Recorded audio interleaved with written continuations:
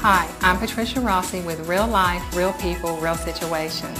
Today we're going to learn about the soup course. Manners-wise, we do these things not to be shoo-shoo, foo-foo, poo-poo. We do these because they make sense. For instance, this is your soup spoon. It's round and funny, so you always know that's going to be your soup spoon.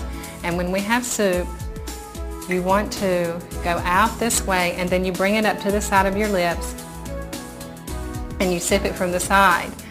I used to always go this way. Well, this is the proper way. And see, you don't spill it on your clothes, you don't spill it on anything, and you sip from the side.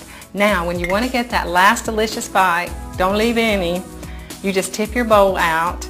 And again, you're tipping your bowl away is not to spill it. And again, it's just up into your lips.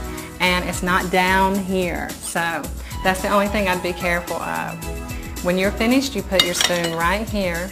The most important thing is to remember to relax and have fun. I'm Patricia Rossi with your Etiquette Minute.